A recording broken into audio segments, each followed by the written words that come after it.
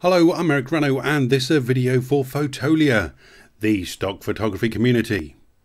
In this video we'll be taking JPEGs into Adobe Camera Raw, and there we'll be dealing with presets and snapshots. So let's jump in and see how it's done. So here I am in Bridge, and you can see that I'm in my stock images folder. These are images that I've already got from Fotolia, and I've got this one up here. It's called Bag, and that's the one I'm going to open first in Adobe Camera Raw. As default, JPEGs don't open in Adobe Camera Raw, so we need to sort that one out first. If you're on a Windows machine, then you'll need to go to File and then find Camera Raw Preferences. I'm on a Mac, so I'm going to go to the Adobe Bridge CC menu, and there's my Camera Raw Preferences. Once we're open, whether on a Mac or a Windows machine, this dialog box will look the same, and it's this section down the bottom that I want to change. JPEG and TIFF handling. So here, JPEGs is what we want, and I want to automatically open all supported JPEGs. Right, I'm all ready to go. Let's click OK. So now one click onto my image here, and then if I click this icon here, it'll open in Adobe Camera Raw. And what I'm going to do is I'm going to make this into a very high contrast image. Now we'll deal more with Adobe Camera Raw in future videos, so don't forget to subscribe. But for now, just take my word for it, this is how I'm going to do it. I'm going to move the clarity slider up and the contrast slider right up, and then the highlights and the whites right down, and the shadows and the blacks all the way to the top. And now I've got my high contrast image. If I want to see a before and after, I can press the P key for preview. So P, that's before, and that's after. So there we go. Right, I'm going to come over to this icon at the end here called Snapshots. I'm going to click that, and I'm going to create a new snapshot. So down the bottom, a new, and I'll call this one High Contrast. And click OK. Now I can go back and I can change it. Now I'm going to bring the clarity down a little bit and maybe make it a bit warmer. Let's put a little bit of a vignette on that as well. There we go. And back to my snapshots, create a new snapshot. I'm going to call this one Dreamy and click OK. Now I've got two snapshots, one called Dreamy and one called High Contrast. And I can flick between the two with ease, High Contrast and Dreamy. So High Contrast is the one I'll stick with, and I click Done. And sure enough, it's updated for me. Now remember, these are all non-destructive. Bridge doesn't work in destructive ways. What happens, it'll put a sidecar file in with this particular image.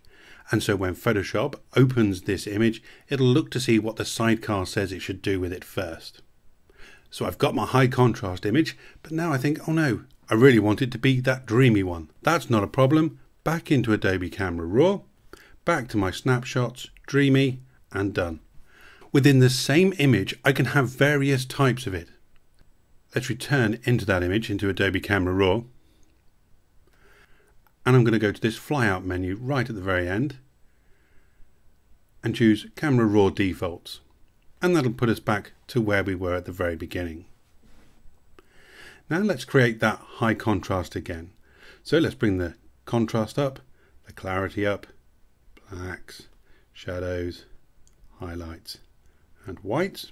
And I'm going to bring down the vibrance this time and quickly add a vignette.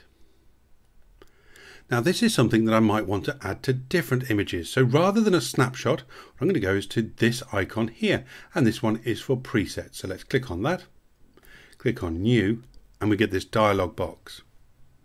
Now here I can save as much as or as little as I like into this preset. Now for me, I'd like to keep everything in here, but I don't have to. I can turn them off via the checkboxes, or I can use the subset as well. So just the lens correction stuff, or just the post-crop vignetting. But for me, on this one, all settings will work fine. I'm going to call this one High Contrast plus Vignette and click OK. And there it is. I'm going to click Done. And Bridge updates my image for me. Let's take this image next to it, these brushes here. Once again, let's click on the icon to open it in Adobe Camera Raw.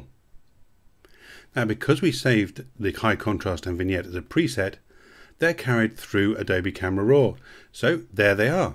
And I can just click on that and it applies those settings to this image. Now I can go back and change things should I wish. If I want to bring the vibrance up or down, or maybe the clarity wants to come down a little bit, and then click Done. I can use that preset as a starting point. What's really cool is I don't even need to go into the image.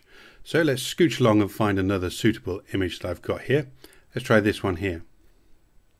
What I'm going to do is I'm going to right click, Develop Settings, and you can see that our high contrast and vignette is there.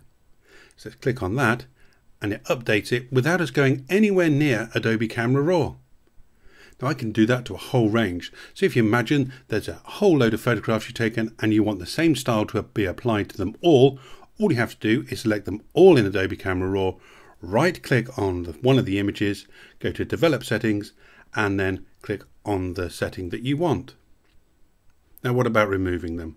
Well, you can see here that we have a clear settings. So I can go back there and it'll take all the settings off as well. A quick Google search will turn up a whole host of Adobe Camera Raw presets that you can use on various different websites. So go ahead, go and experiment, use them as a starting point for your images. I'm Eric Renault. Thank you very much for joining me for this video.